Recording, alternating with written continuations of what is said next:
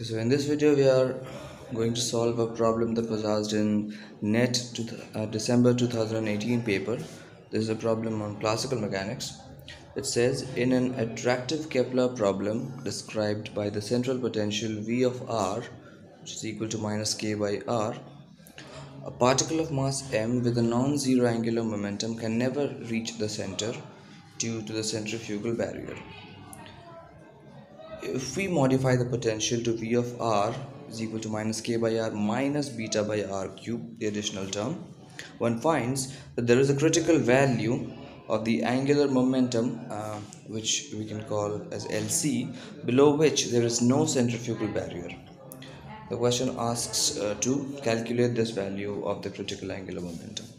Now, as you can see, if you just look at the options, and calculate the dimensions of the quantities given in the options, you would find that only option 3 contains a dimension of angular momentum, and therefore that has to be the answer. Okay, but now let us solve this question in a proper way and try to understand the physics behind it. So if we write the Lagrangian for a central force problem and deduce the radial equation from that Lagrangian, we find that there is actually an effective potential working in the problem, which is given by V of R plus a centrifugal term, which is equal to L square by 2mr square.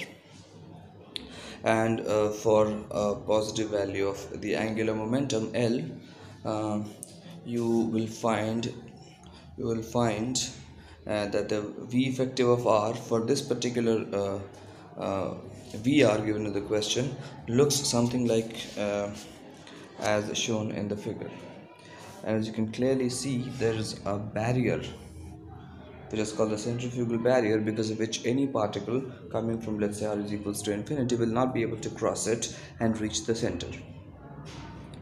If you want to make the effective potential such that it does not contain a centrifugal barrier, what we have to ensure is that the effective potential is a monotonic function, such that there is no maxima or minima. Okay, like this as shown here. And for that we need to ensure that there are no roots of the derivative of the effective potential. And how can we do so? We can do so by calculating the P effective of R and then its derivative. And if we try to make it 0, we would find that we have to solve the quadratic equation, which is mkr square minus L square R plus 3 beta m is equal to 0. Now this quadratic equation, we want that this quadratic equation should not have any real root, so that there is no maxima or minima of the effective potential, and which is possible if and only if the discriminant of this quadratic equation turns out to be negative. And therefore we see that if L to the power 4 minus 12 km square beta, which is the discriminant of the quadratic equation, becomes negative, which amounts to saying that the angular momentum is less than 12 km square beta to the power 1 by 4, the V effective as a function of R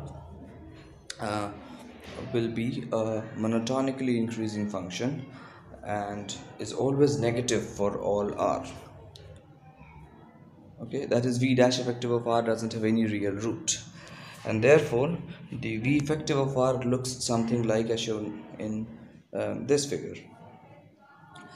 And so as you can see here, for this effective potential there is no barrier which the particle faces, and therefore any L which is less than this critical value of the angular momentum, which is equal to 12 km square beta to the power 1 by 4, the particle do not face any centrifugal barrier and therefore can reach the center.